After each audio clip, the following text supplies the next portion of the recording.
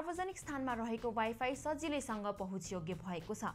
नेपालमा पनि धेरैवटा ठाउँमा फ्री वाइफाईहरू जडान गरिएको छ र नेपालमा पछिल्लो समयमा फ्री वाइफाई स्क्याम पनि बढ्दो क्रममा रहेको छ, जसले गर्दा लाखौं मानिसहरूले आफ्नो व्यक्तिगत डाटा र वित्तीय सुरक्षाहरू जोखिममा परिरहेको गुनासो गरिरहेका छन्।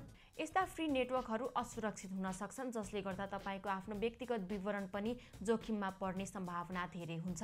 अब सार्वजनिक स्थानमा रहेको फ्री वाइफाई चलाउँदाखेरि के चलाउनु हुन्छ, के चलाउनु हुँदैन बारे सुनौ साइबर सेक्युरिटीका एक्सपर्ट विजय लिम्बुबाट।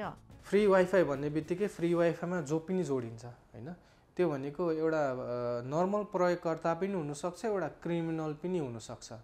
यदि फ्री वाइफाईमा क्रिमिनल त्यहाँनिर जोडिएको छ भने उसले त्यो फ्री वाइफाईलाई एउटा इन्टरसेप्ट गर्ने डिभाइसको रूपमा पनि क्रिएट गर्न सक्छ र त्यसमार्फत जब त्यो फ्री वाइफाईमा कुनै पनि डिभाइसहरू कनेक्ट हुन्छ भने र त्यो फ्री डिभाइसमा चाहिँ क्रिमिनल पनि छ भने उसले जति पनि त्यो फ्री वाइफाई मार्फत गरिएको संवादहरू भयो, ट्रान्जेक्सन, ब्याङ्किङ ट्रान्जेक्सनहरू भयो, युजर नेम पासवर्ड हालेकोहरू सबै क्याप्चर गरिदिन सक्छ र तपाईको धनजनको क्षति हुनेदेखि लिएर तपाईको सोसियल मिडिया प्रोफाइलहरू सबै ह्याक हुने चान्सेसहरू धेरै नै छ।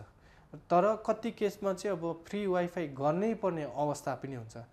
त्यतिखेर तपाईले याद गर्नुपर्ने कुरा भनेको चाहिँ नर्मल वेबसाइटहरू न्युजहरू पढ्नु त सक्नुभयो, तर फ्री वाइफाई मार्फत चाहिँ तपाईले आफ्नो सोसियल मिडियाहरू या कुनै पनि लगइन गर्ने कामहरू नगर्नुहोस्। सेन्सिटिभ इन्फर्मेसनहरू छ भने त्यसबाट पठाउँदै नपठाउनुहोस् र मेन कुरा भने चाहिँ फ्री वाइफाई प्रयोग गरेर ब्याङ्किङ ट्रान्जेक्सन चाहिँ गर्दै नगर्नुहोस्।